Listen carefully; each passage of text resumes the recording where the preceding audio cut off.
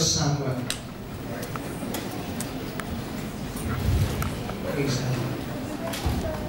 First Samuel chapter 8, verses 1 to 18.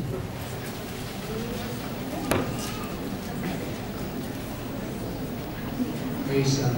Have you found it, church? Amen. Amen. First Samuel chapter 1, verses 1 to 18. Let's read this responsibly. And it came to pass, when Samuel was old, that he made his sons judges over Israel. Now the name of his firstborn was Samuel, and the name of his second Adoniah. They were brothers in Israel. And his sons walked not in his ways, but turned aside after lucre, and took bribes, and perverted judgment. Then all the elders of Israel gathered themselves together, and came to Samuel unto Ramah, and said unto him, Behold, thou art old, and thy sons walk not in thy ways. There we go.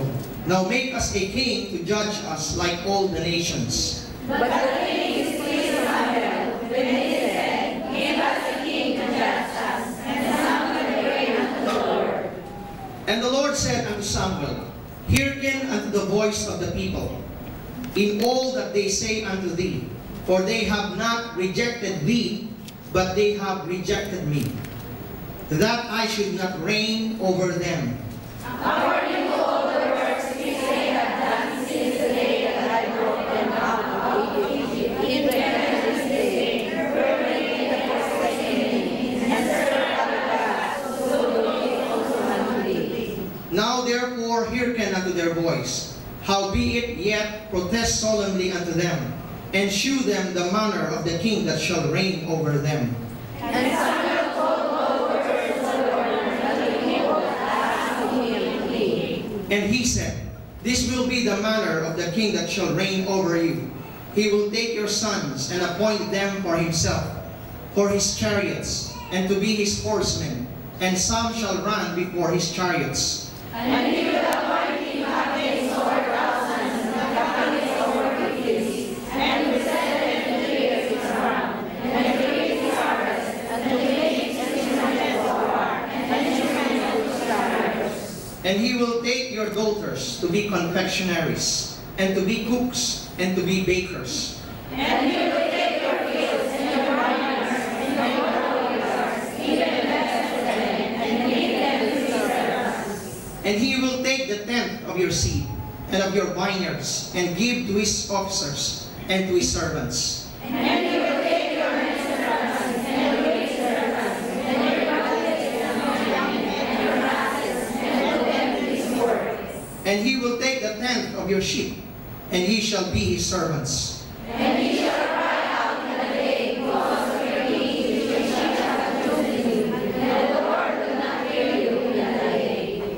Nevertheless, the people refused to obey the voice of Samuel, and they said, Nay, but we will have a king over us. Praise God. Hallelujah. And I'd like to bring to you the message, Give us a king. Let's pray right now. Heavenly Father, we thank you so much, Lord, for your holy presence in this meeting, in our midst today. We thank you, Lord, that you are king over this church. You reign over us, O Lord God. And we pray, Lord Jesus, this afternoon, that you would anoint your words and speak to us, Lord. Hallelujah. Lead your church, O Lord God. Be before us. Be with us. Be behind us, Lord. Because you are everywhere in this church, O Lord God. And you are the center of our worship today. Lord, we magnify you and we praise you. We bring back glory, praises, and honor in the mighty name of Jesus Christ. Everybody say amen. Amen. Praise God. Before you are seated, shake the hand of your neighbor. Tell him or her, who is your king? Praise God. And you may be seated. Praise the Lord. Hallelujah. Let's clap our hands for the Lord, church.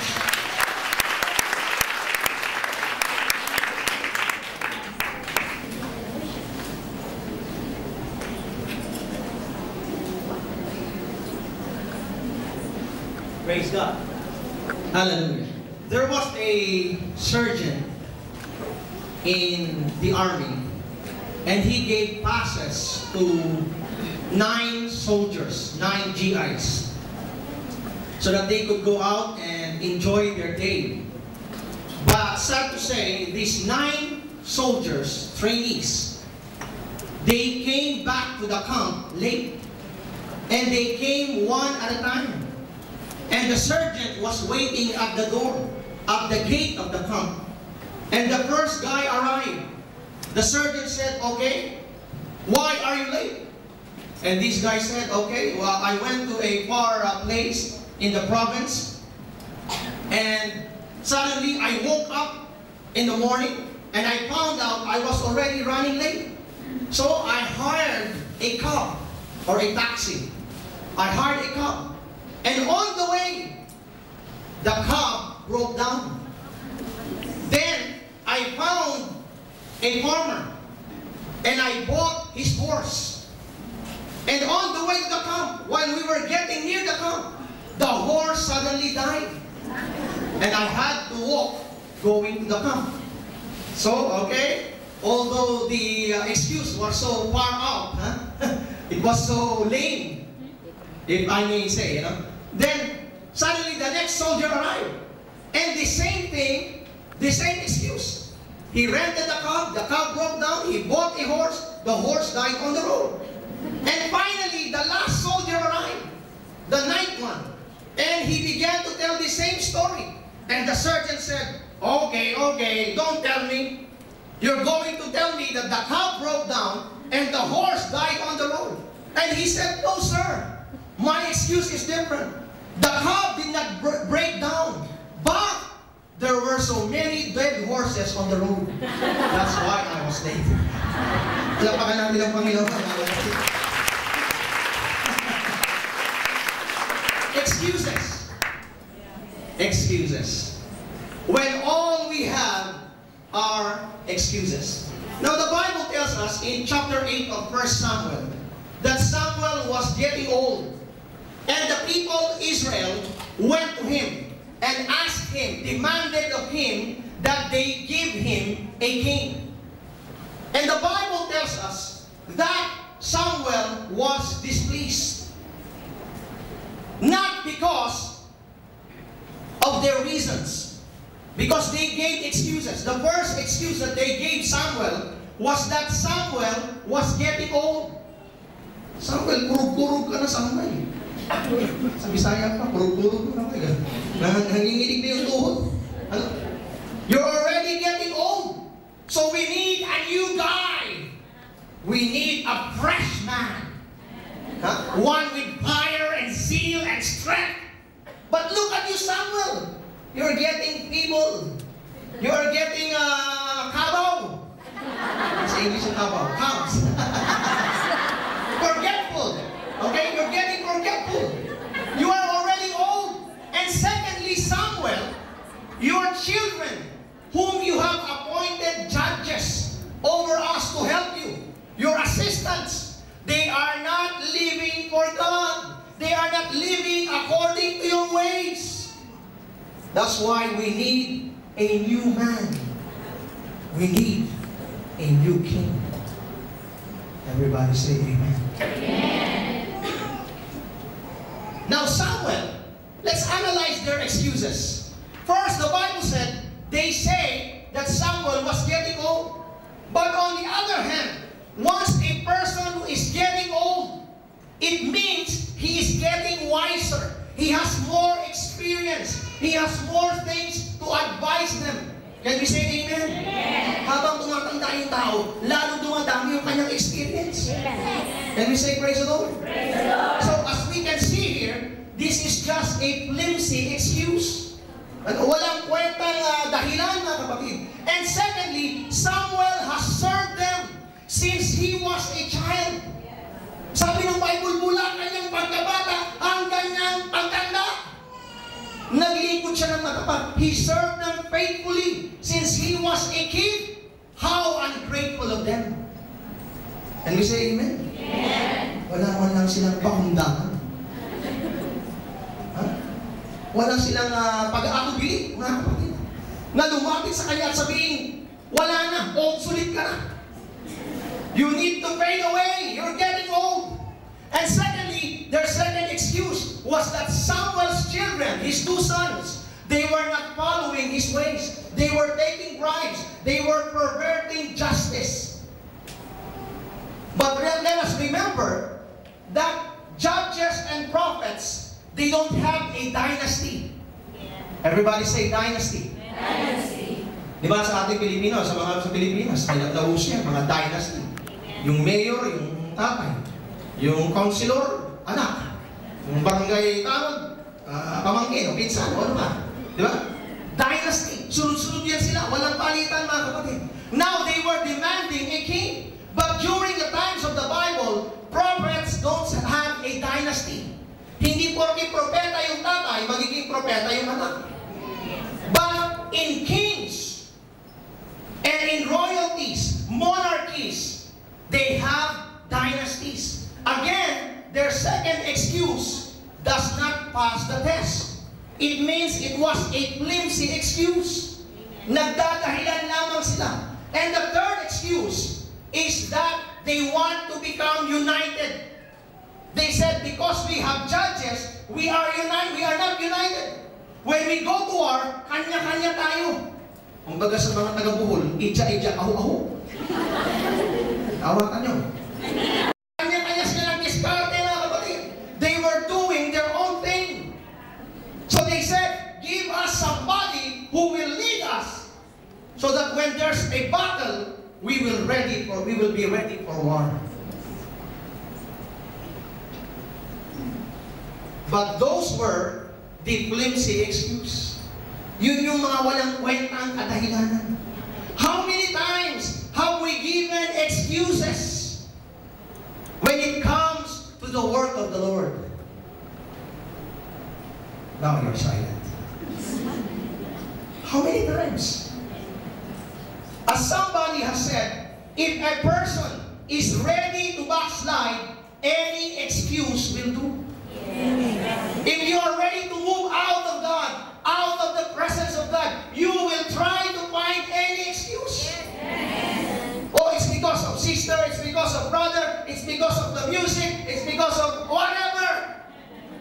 It's because of your fingernails. Any excuse will do. Once you are ready to get away from the presence of God, to move out of the church. And Israel is making the same excuses. They were trying to hide the real reason, or their excuse, for having a king.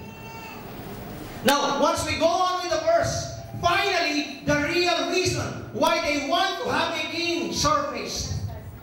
Lumabas din ang tunay na dahilan. Tandaan nyo ito, mga kapatid. Kahit anong tago mo, lalabas pa rin. Can we say amen? Amen. Dahil walang lihim na hindi nalalaman. There is no secret that will not be revealed. It will all surface. Someday, somehow. It might not be today. It might not be tomorrow. But you cannot hide forever. Can we say amen? That's what Moses told the people. He told his people, the Israelites, be sure your sin will find you out. It cannot be hidden forever. So finally, in the same chapter, they admitted the real reason they wanted to have a king. They said, we want to become like the other nations. Kasi inggit kami. Hello?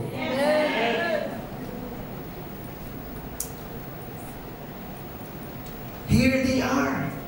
God was reigning in their midst. God was leading them. In fact, in the book of Exodus, the Bible tells us that God was before them. God was in their midst, and God was behind them. God was everywhere in their life. He was their leader. He was the one who gave them the victory. He was the one who made them to triumph over their enemies. And now, here they were. They wanted a king. A human king. Everybody say amen. Amen. So the Lord told Samuel, Samuel, don't be displeased. They are not rejecting you, but they are rejecting me. That is what God said.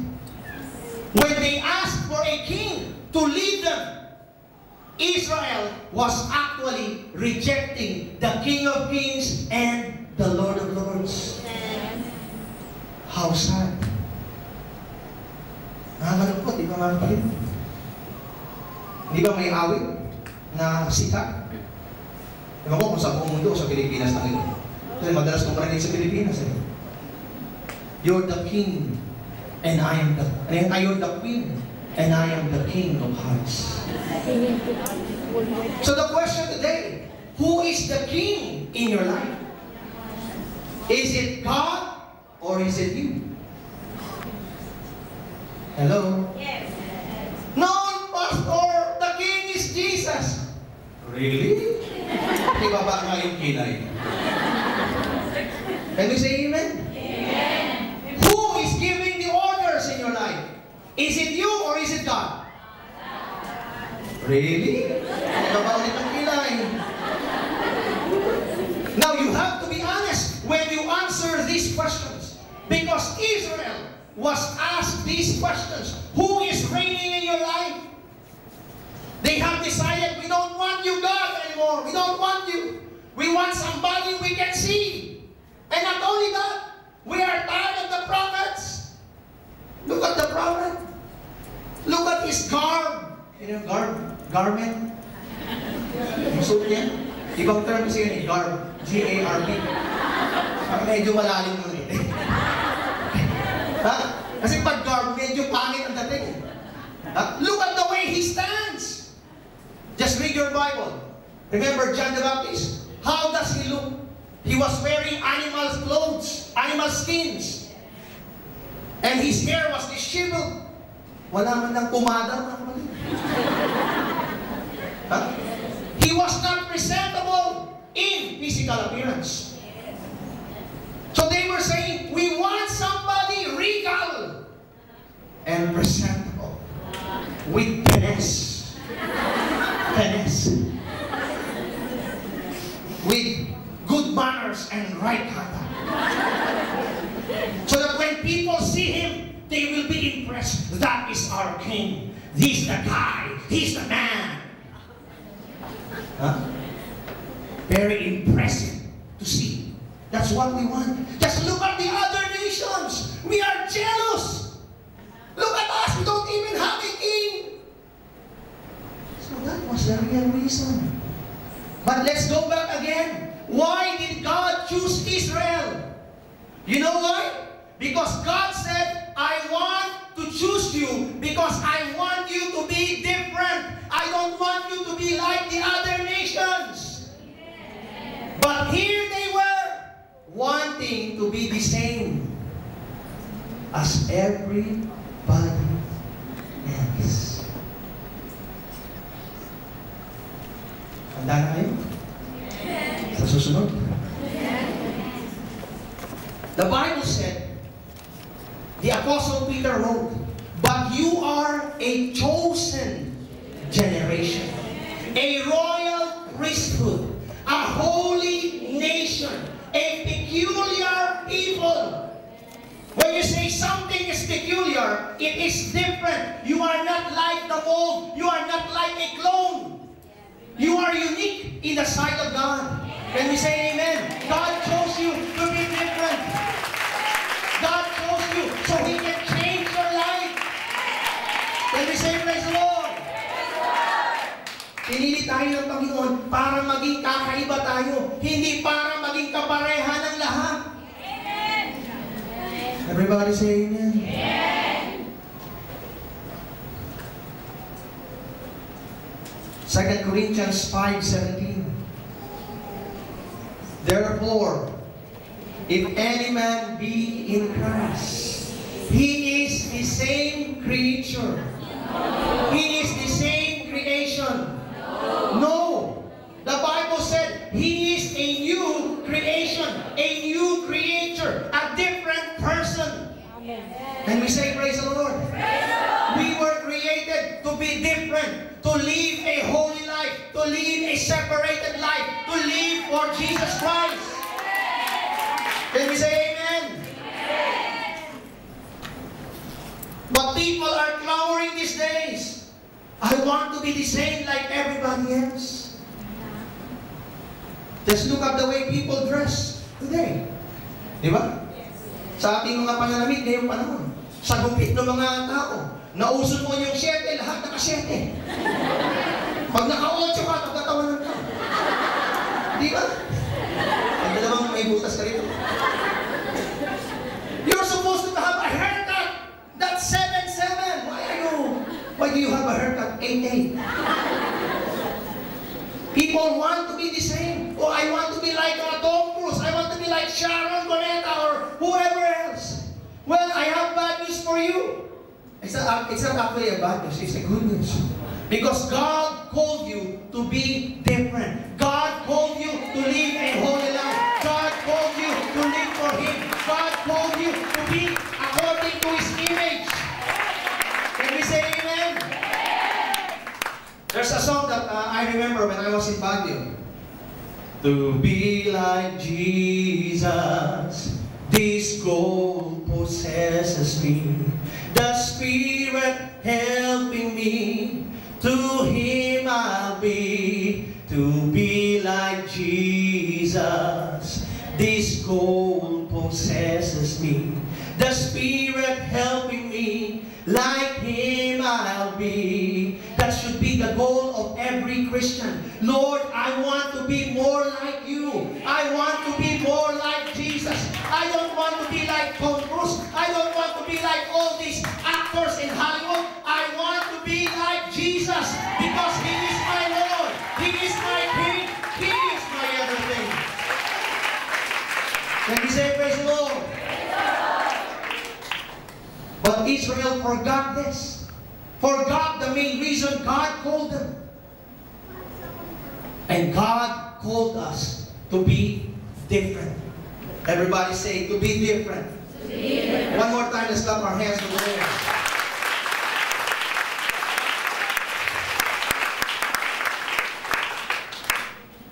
And in 1 John chapter 2 and verse 15, we are exhorted not to love the world or the things of the world.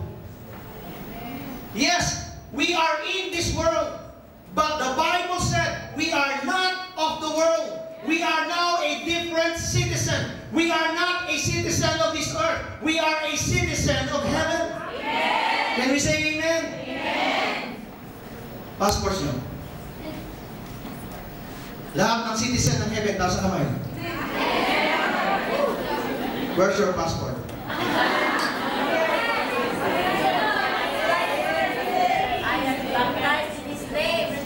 Have you been baptized in Jesus' name? Yes. Have you received the Holy Ghost since you believe?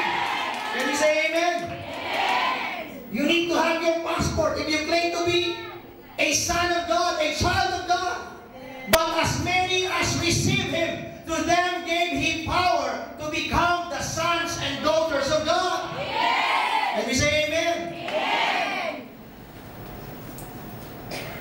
Now, if you are a heavenly citizen, how do you live in this world?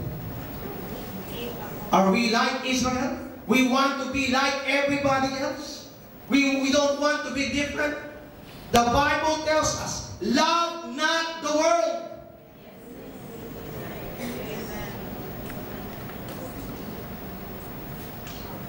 Remember Lot's wife? When God judged Sodom and Gomorrah, the Bible tells us the angels led them away.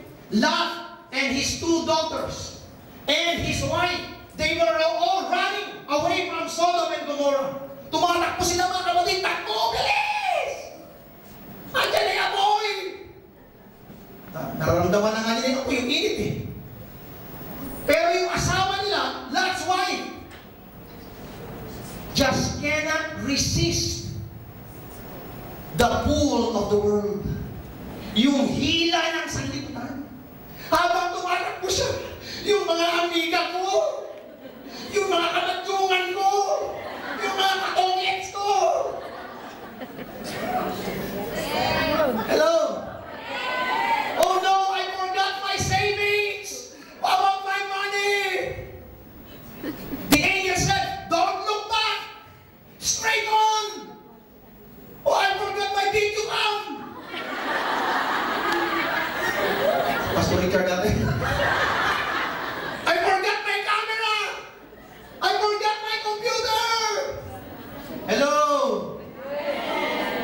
the pull of the world. Anything that pulls you away from God, that is an idol. Yes. That's right. Hello? Amen. Lot's wife was running away. That's the problem. She was running away, but her heart was still in Sodom. And that's what we call a tragedy. She was running. That's the problem. The string was there. The rope was still there. She was still shackled to the world. Nakatali pa siya doon sa sanlibutan, mga kapatid. I remember a story I read. There was a family. They were all sleeping.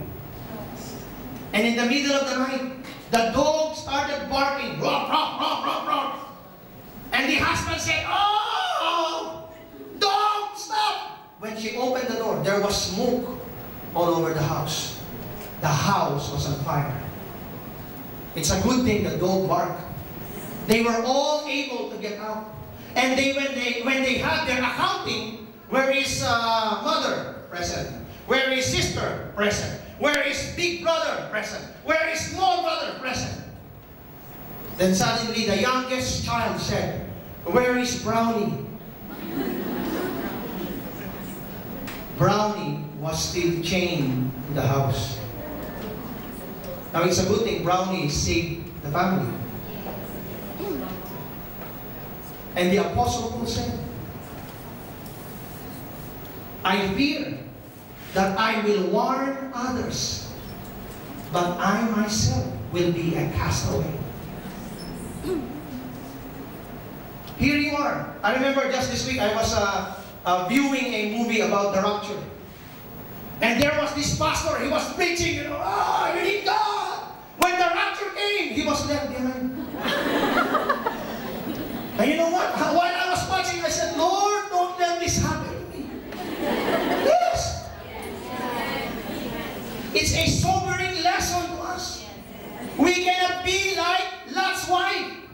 We need to have our eyes focused on Jesus, focused on the Lord, focused on our King of Kings and Lord of Lords. Let me say amen. But Israel lost it. They have lost their focus. They don't want God to reign over them. They don't want God to be their king. Now, when God responds, so they asked for a king. What did God say? God said, "Okay, you want a king? You'll get a king." Even though God doesn't want it at that moment. Now let me give you a bit of history. The Bible actually predicts, the Bible actually prophesied that the time will come when Israel will have a king. In the book of Genesis, it was already foretold that Judah will reign in Israel. And in the book of Deuteronomy, again, the Bible tells us that the time will come when Israel will want a king. Now, is God against kings? No. Because God Himself said that the time will come, Israel will have a king. But the problem was, they were asking at the wrong time. Hello? Yes. Amen. Does God want you to be rich? Who wants to be rich? Amen. Rich in mercy and love, and joy, peace, long-suffering, gentleness, meekness, faith. When we say rich, what are you thinking? You're thinking of what? Money. I'm not talking about money today. Amen. I'm talking about the essential things in life. The most important things in life. Yes, money, you need that. We need money. Who doesn't need money? Give it to me. I'm just kidding. We all need money. Yes, we need it for their daily life. But we cannot make money our master. And we say, praise the Lord. Alam po kanina Panginoon, let's clap our hands for the Lord. Hallelujah. The Bible already foretold the time will come, Israel will have a king. Yet, they were asking for a king at the wrong time for the wrong reasons. Hello. So God told them, okay, they want a king. Before you give to them what they want, tell them what the king will do to them and their families. You have to be warned first. As somebody said, to be forewarned is to be forearmed. It means you will be prepared. So what will the king do? The Bible said the king will take away. Everybody say, take away. Take away. Pag meron na kayong hari, kukunin niya. Anong sabi nila? We want to have a king who will serve us. Sorry sir, wrong number. The king will not serve you. It is you who will serve the king. The king will take away your children to serve him, to be his cook, to be his masahista. Ano sa English yun? Masahist. Oh, yun. Massager. Ano yung term yan? Reflexologist. He will be drivers in his chariots. Not only that, he will again take away. Remember, he will not give. Amen. He will take away. Kukunin niya. He will take away the tenth. Aba, types yun ah. Everybody say, the tenth of your corn, the tenth of your harvest. Lahat ng mga tinatangkilik mo, babawasan ng hari. And you will be his servants. Ayun, may nag-amen. Sino nag-amen? Who said amen? Bless? Grace. Oh, Grace. Ano ko yung hapit? She agrees. You see? The king will get your children to be his soldiers. Your children will become his errand boys. You see, once we try to get a king outside of King Jesus, you will become his servant. Magiging mga alipin kayo. And the Bible tells us, in the book of the epistles, the letters, the Bible tells us that we were once servants of sin. Pag ikaw ay alipin sa tanas, wala kang kalayaan. Let me give you an example. Remember the commercial in the Philippines? Isa pa ba? It was a beer, about a beer, a commercial about a beer. Everything starts with what? With one. All these bad habits. Just try it, my friend. Look at those people who have been enslaved to drugs and all of these vices. Where did it all start? It started with just try it. Subukan mo. Isang hip-hip lang naman eh. Di ba doon nagsimula? Saan nagsimula ang mga bisyo? Isang case kagad ang ininom mo. Hindi, di ba, Brother Friends? Sa patikim-tikim. Nalala kayo awit na naman sa Pilipinas. Nagsimula daw saan? Sa patikim-tikim. It started with trying only a few. Just one teaspoon only. Just a drop only. Just one singhot only. And the next thing you know, they have been enslaved by sin. They have become bound. They have become slaves to sin. Can we say amen? Yes. Ang kasalanan madaya. Yes. Look at all the commercials in the television. Monarchy. The car is so tall, with a physique, you know, macho man, like me a little bit. I'm just trying to make you laugh. Tapos nangangabayo nga, di ba? Ang ganda nila, di ba? Very impressive. How about if they will make a commercial and show all those people who are in QI? Those people who don't have lungs, they will not show you that. Let me say amen. Yes. They will only show you the good part. Yes. Let me warn you, my friends. Sin comes with icing. Candy coated. Sino nakakain ng M&M's? Pag hindi pa, magugulat ako. Diba? M&M's. M&M. Okay, M&M's. Outside is coated, right? Inside there's peanut. Oh, it's so good. But sin is different. It's coated outside. It's sweet. Presented very good. Very appetizing. Very attractive to the eyes. Let's go back to the book of Genesis. When Eve was strolling in the garden, naglalakad si Eva nga. Biglang may tumawag. Eva. Siyempre kailangan mapang-akit yung boses, no? Dahil kung tawagin ka, Eva, takbo ka.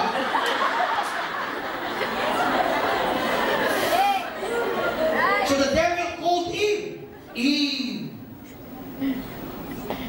So Eve came. And he saw the fruit. And the devil said, had God said? There was doubt in the devil's voice. Hello? Amen. Talaga bang sinabi ng Diyos? Talaga bang masama? Masama ba yung makisama ka lang ng sandali? Masama ba yung lumigaya ka ng panandalian lang? Is it evil to have a few good times in your life? To forget all your troubles? To enjoy life? Is it evil? Question mark. And what happens? You begin to doubt the Word of God. Yes. You begin to doubt God's commandment. And Eve also began to doubt. And the Bible tells us, the devil said, don't you know that once you eat and partake of this fruit, you will become like gods. Magiging mga Diyos kayo. In other words, the devil was saying that God is selfish. God doesn't want you to be happy. That's why He has all these commandments. He has all these orders in His Word. No, sir. God wants you to be happy. God wants you to have a joyful life. A life that is away from sin. Away from the sorrows of sin. Away from death. God warned them, once you eat of it, you will surely die. And the next thing you know, because doubt has entered in, man began to say, maybe we will die. Or probably, siguro, baka nga eh. Siguro Pilipino si Evan. Tayo mga Pilipino, siguro baka maaari, pag-iisipan ko, tsaka na, mga ganon. We always answer that way. Siguro nga mamamatay. But God said, you will surely, tiyak, walang pag-aalinlangan, mamamatay ka talaga. Ang sabi ng tao, siguro baka maaari. And the next thing you know, she looked at the fruit, and the Bible said, it was good for food. Imagine kayo ng mangga na. Yung manipalang na mangga. Tapos merong bagoong. Okay, iba sabihin, naglalaway na. Diba, medyo na eh. Yes! Kahit ako ngayon, medyo naramdaman ko na agad. That's probably what happened to him. He began to think of it. And the next thing you know, he fell into sin. And the result is here. Man began to die. If you don't believe me, go to the cemetery. No, it's not a joke. I'm not kidding. Go to the cemetery. Death does not respect anybody. Whether you are rich or poor, whether you are young or old, whether you are strong or weak, you will die. For the wages of sin is death. It is death. That's why the prophet was commanded by God, you need to warn the people that this king that they are asking for, he will make them slaves. He will make them his servants.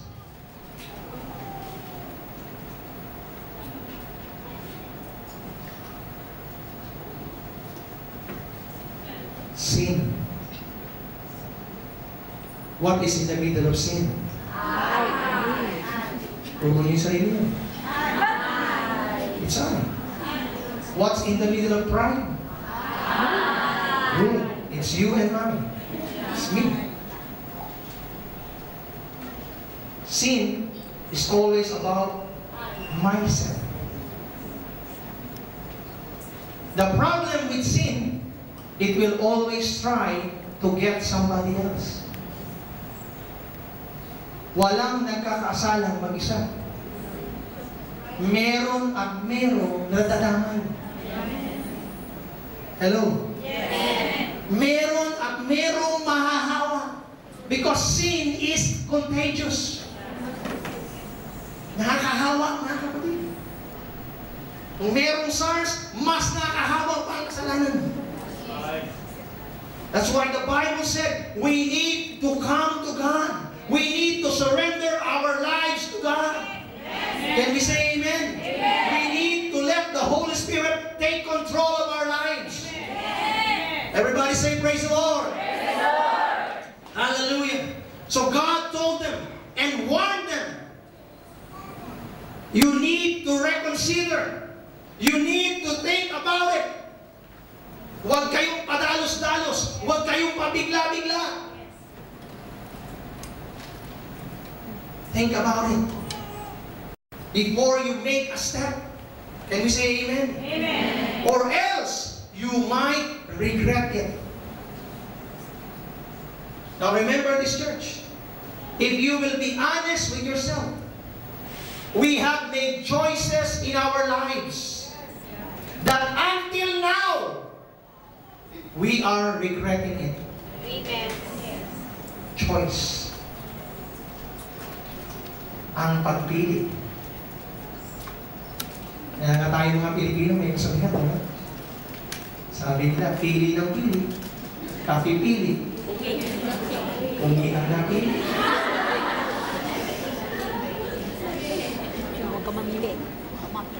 Okay, sorry brother. Huh? Choices are important in life. Choices will determine your future. What you decide today will determine your future in the long run. Can we say amen? Amen? That's why we need to make the right choice today. We need to choose the King of Kings and the Lord of Lords in our lives. We need to let Him reign in us. Can we say amen? Amen? Hallelujah, hallelujah, hallelujah. Praise God.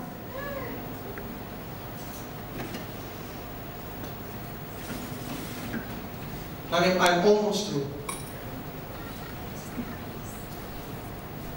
In Luke chapter 9, verses 57 to 67,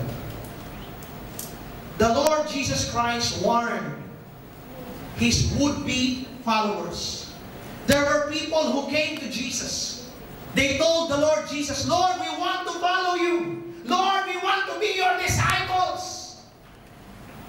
But Lord, I still have to go home because, I need to get married first. And the other one said, Lord, I have to tidy up everything at my home. Lord, my father died. I need to bury him first. To which Jesus replied, let the dead bury their dead. And Jesus went on to tell them, you need to count the cost. Who among you here has started building your house? Sino sa inyo nagkakaroon ng bahay niyo? Okay, salamat. The Bible said, before you build a house, you need to count the cost. Can you say amen? Amen. Because there have been people, they started building a house. I want my house this big. But your budget is this big. The next thing you know, after a few months, you only have pillars.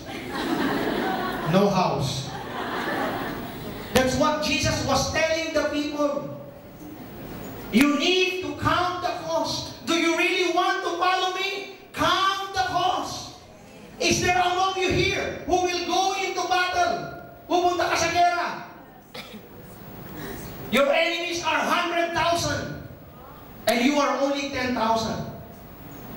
Will you go to war? Jesus said, of course not. What you will do is try to make a peace treaty. Because you are outnumbered. You need to count the cost. And Jesus told them, come, take up your cross. You want to follow Jesus? Sino gusto sumunod sa Panginoon? Sino gusto sumunod sa Panginoon? O, kumunti na yung kamay. Because we want the crown. We want a king. Nobody wants the cross. But Jesus said, come, take up your cross. Lord, hindi ba wala na lang yan? No. You need to take up your cross. Amen. And follow me. Can I just follow you, Lord, without the cross? Jesus said no. First, come. Then, take up your cross and follow me.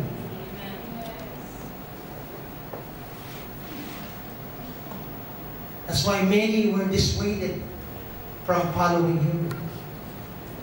They want the bread. They want His miracles. They want all the blessing.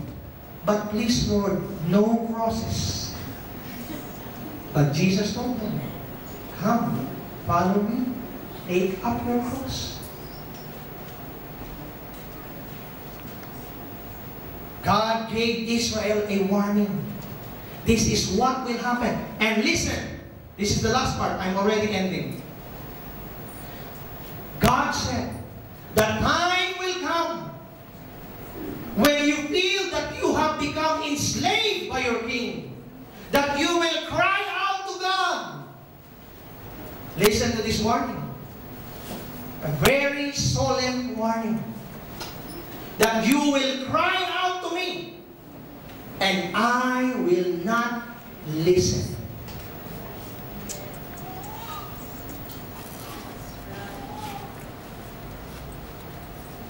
Iiyak ka sa akin. Hihingi ka ng tulong, Lord. And God said, I will not listen. Because you have made your choice. Pinili mo yun. This is what we call God's permissive will. Although God is against it, but since you insist, since you have the power to choose, may karapatan ka kasi pumili eh. Hindi ka pipilitin ng Diyos. Wawarningan ka niya. God will remind you. God will reprimand you. But God will not force you.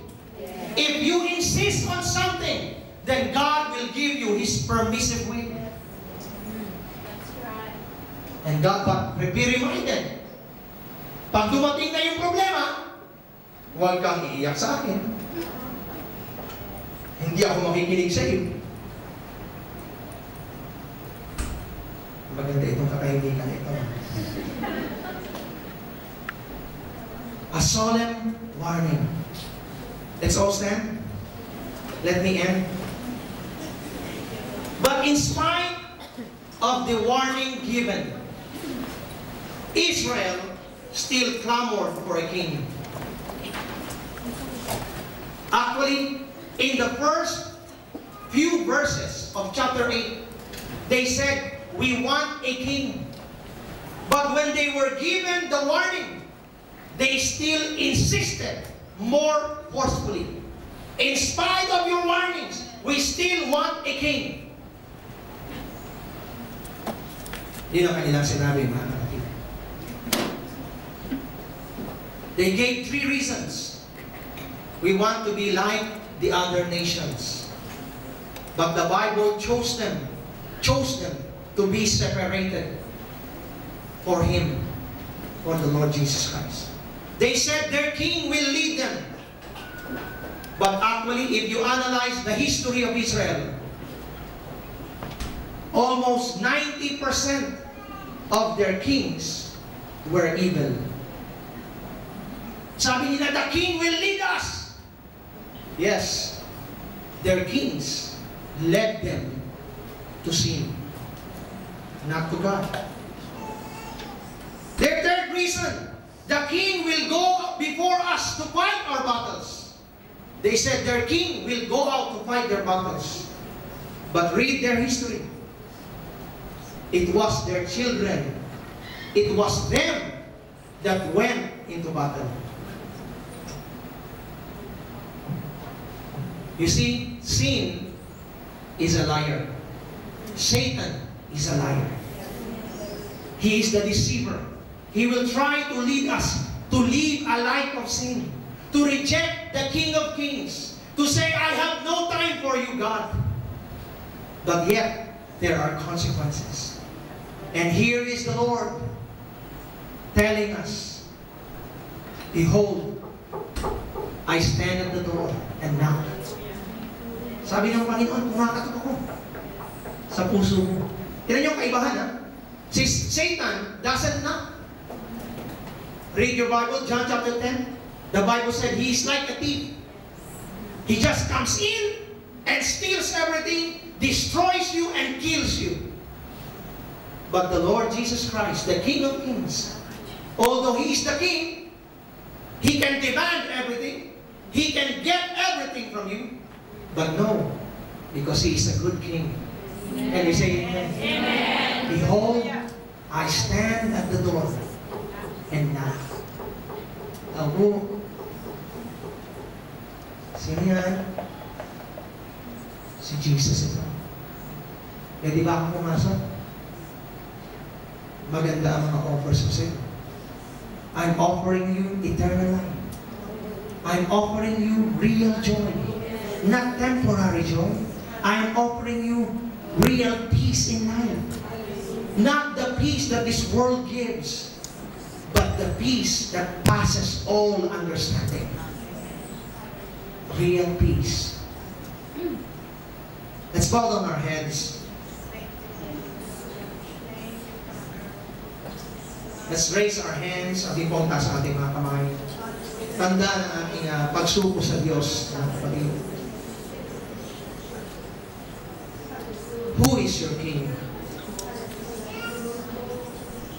Hindi ko pwedeng sagutin ang katanungan yan. I cannot answer this question for you. I have to answer for myself. Who is your King? Sino ngayon ang hari sa puso mo? Please, my friend, do not reject the King of Kings.